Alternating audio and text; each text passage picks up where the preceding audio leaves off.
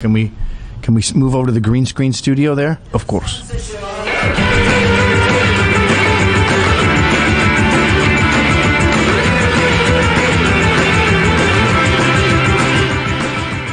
All right. CNN is getting worse every day, the fake news capital of the world. We also know that liberals see blacks as pets. We also know that CNN is woke and Affirmative Action Central, and they are not good at their job. So they attack people and don't really know how to do it right. It's not easy attacking someone, especially a politician. They're used to being framed. So this incompetent, stupid bitch attacks this black Republican dude and decides she's going to frame him by making him defend everything Trump has ever said in a very out of context montage. So let's go to the clip. Full screen. You say that actually this will increase access for voters of color, for African Americans. That's just not true. There have been analyses, okay, stop. Multiple. So he's claimed that asking for ID does not restrict African Americans. I don't know the whole context of that. That's not what he's here to discuss, by the way. He's here to discuss him being kicked out of the Black National Caucus because he's a Republican. He thinks that's fucked up and blacks should be able to think for themselves. So her response to that is, instead of saying, well, they didn't let you in for another reason or you're not qualified to be in, so she just ignores that. And she says two totally different things. One, you're wrong about voter suppression, and it is much harder for blacks to vote if they require ID. That may or may not be true. I don't know the context of what he said. Unfortunately, she skips over that entirely, so we don't know what the fuck is going on. She just says you're wrong. Asking for ID is very bad for blacks, which, again, is retarded. If you don't have ID, you shouldn't be voting. Obviously. You can't pick up a plane ticket. You can't get a tattoo without ID. Then, in the same question, she makes him defend Trump. Check this out. Done, including by the Houston Chronicle, looking at the bill specifically in Texas, including by the Washington Post, looking at these bills writ large. They're not going to increase access for voters of color. They're going to decrease access. Furthermore, Stop. You have defended Does that President... include Polynesians? What does voters of color mean? She means blacks. Like, she doesn't mean Asians. What a stupid term. It just means non-whites, which again is CCP Central. The Communist Manifesto, the Communist Action Plan, what was it called there? The Marxist, the German thing in the 50s where they say, if your opponent becomes too annoying, just call him racist, racist, racist, and it'll end the conversation. What the hell were they called? The man of the... Anyway, I'll get to it. Trump. You've said he's done enough. Furthermore, you have defended President Trump you've said he's done enough when it comes to rebuffing ideas about white supremacy. But I do want to listen to some of his prominent comments on the subject of race to get your perspective. So wait. What was that hodgepodge of a question? This is what I mean. This is why they're getting their asses handed to them. Because they're attacking experienced people, and they have this pathetic attack. It's childish. You're wrong about voter suppression, but I'm going to drop that and not give you a chance to respond. I'm not bringing up the reason you're here, which is this black group you're not allowed into because of your politics. And now I'm going to bombard you with a montage of unfortunate Donald Trump statements, and you now have to defend them all. I don't know if it's one by one or what. This is high school shit. On the subject of race to get your perspective. Your perspective. Blame on both sides, and I have no doubt about it, and you don't have any doubt about it either. Who would you like me to condemn? White supremacists and right Proud Boys, stand back. Stop! Stand by. When people proudly had their... Why can you not stop when I say stop? Okay, well, you should have headphones on. So go back. Because the first one was good people on both sides. Now, our viewers have been through this 1,000 times. He's talking about Charlottesville. He's talking about two different things at Charlottesville, for the record. One was the statue guys. They were there at the beginning, and there was good people on both sides of that debate. Then there was the Nazis versus Antifa. There was not good people on both sides of that. And he made it crystal clear 100 times, not later, during that exact speech. Almost no one has seen this entire talk where he says, the statue guys had good and bad, the Nazis and the Antifa can both go fuck themselves. Not in so many words. So that's useless. And is he supposed to like tell her to stop the montage and explain all of these? I don't think he knows these whole stories. This whole story. No one does. So that one's ridiculous. Then the next one is the Proud Boys. So, you have to take it as a fact that Proud Boys are white supremacists. That's just a fact according to CNN. It's not true, but they've just accepted this as a fact. Then secondly, you have to assume that he didn't mean stand down when he said stand black and stand by. Anyone with a third of a brain knows he was trying to say stand down, but he fumbled his words and he said stand back and stand by.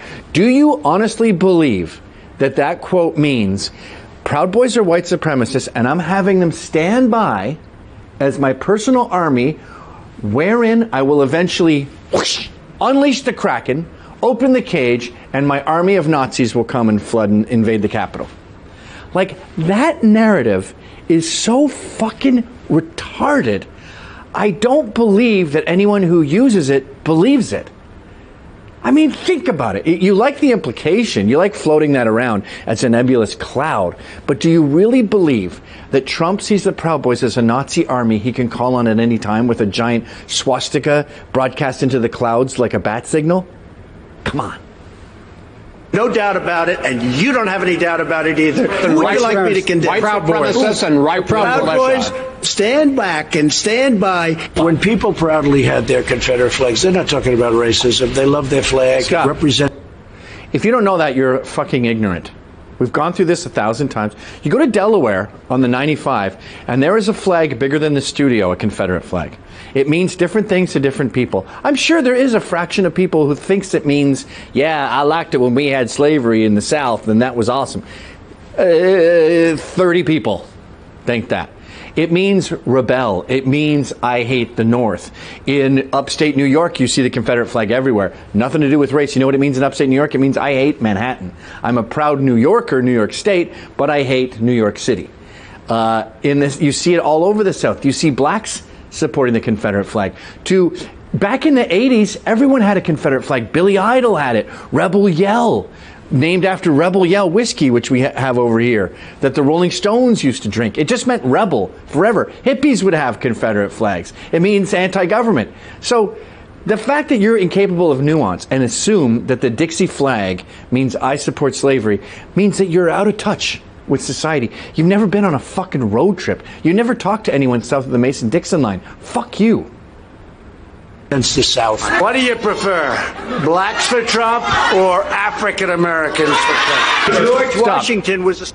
What the hell's the matter with that? African Americans is a gay term. Blacks don't use it. It's embarrassing. I don't think blacks in America want anything to do with Africa. They don't want. If they did, they'd go back. They'd mention it. They tried going to Liberia, the freed slaves, and it turned into yet another African shithole. Which, by the way, it's been on my mind recently. So, we had slavery for 30 years. What was it abolished? 1804. So they came here in the late 1700s. For 30 years, they were human property. Disgusting, horrible. No controversy there, right? And then they were freed and they had nothing. They started with zero. Not 40 acres and a mule, zilch. Second-class citizens, Negroes, right? That's terrible. But we sent British, Scottish, Irish, Welsh, human garbage, murderers, rapists, to penal colonies in Australia. We did that for 80 years, around the same time. But I think it ended in 1884 or something to whatever it was. 1804? 80 years that we just threw them into this fucking jungle and said, fend for yourselves. You're dealing with psychopaths. I mean, 100% of your population are criminals. And we just threw them there and said, you survive. They finally got out in the late 1800s and they built one of the most beautiful countries in the world. I mean, Who has a problem with Australia? It's fucking amazing. It's better than America, really, when you look at the freedom and the economy and the... granted, COVID has been an absolute nightmare. Oh, they also had to fight Aboriginals, too. Loco's one of them dead. So both of those seem like horrible things, but no one ever talks about the Australians surviving for 80 years of being sent to a random island in the middle of nowhere to die. Just a slave owner. Was George Washington a slave owner? So will George Washington now lose his status? I don't even get what they're saying. Are they saying that he thinks slave owners were awesome? Even the farthest left Antifa lunatic has to see that particular clip and understand he's saying, you want to take down all the statues of slave owners? Okay. But some of them were pretty integral to American history, like George Washington, the guy who created America. Do we rip down his statues? What about the money? They're on all this different money. Do we abolish them from the money? And his point was, when you go back whitewashing history and trying to take all the badness out of it and all the sins out of it, you end up with no history. History isn't pretty. Life sucked back then. And we're sorry. It was pretty old-fashioned 250 years ago. Sorry. Look at my African American over here. Look at him. Okay, this is another example of people at CNN and whoever puts these montages together having never, oh, there's a fruit fly, having never met a black person before. The way to catch flies, mosquitoes, is you come at them and then you do like a scoop where you create a wind tunnel that they get sucked into. And then you get them and you roll your fingers. So you grind them up. Don't go like that. That pushes the air away. You want to schmook them and then squeak them. Anyway, if you know black people, you can't say that's my nigga, and you know that's the third rail. So you joke around it and you say, look at you, you're my African American right there. That's like a cool, funny thing you'd say to a black person who would find it amusing. This is clearly someone who hangs around black people a lot and is used to the kind of third rail jokes that you skim around. How are you seeing that as negative? Are you thinking he's so dumb that he wants to say that's my nigga, but substituted nigga at the end? Is that what you think? Yeah, I think you do believe that because you've never met a black person and you don't riff with them. You the greatest. Do you know what I'm talking about? Wouldn't you love to see one of these? What a racist pig. When somebody disrespects our flag, to say, get that son of a bitch off the field right now. So that's racist, by the way, because the person who was disrespecting the flag was was he black? Is Colin Kaepernick black? I would argue that Sean King is more black than Colin Kaepernick. He's had more time as a black man doing black things. Sean King is more black than Colin. Colin Kaepernick is me. He had the exact same life as me, but with more sports. So, am I black? I've got nipples, Greg. Can you milk me? So this is her two things. One, you're an idiot. So he goes on there to discuss that he's not part of this black congressional caucus thing. Her response is, one, you're an idiot for a thing you said about black voters.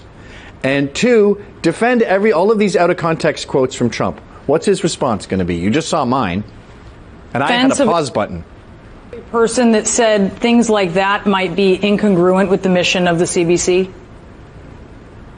Oh, stop. First of all, whatever the president... I finally get her point.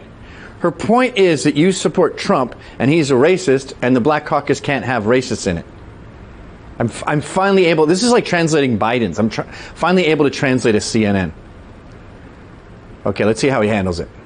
First of all, whatever the president said in the past has nothing to do with this discussion at all. I think what's important you've defended please him. Don't cut me off. I have not cut you off in this interview. Please do not do that to me. Thank you. As a black man in America, I'm allowed to have my own thoughts on who I choose to support and who I choose not to support. I think that it's important whether you're talking about the Congressional Black Caucus or the Florida State Legislative Black Caucus or the National Caucus of State Black Legislators, organizations I have been a part of in the past. My support of President Trump has been consistent, but at the same time, I've had the ability to advocate for issues, ideas, proposals, and funding that have helped the black community in my state.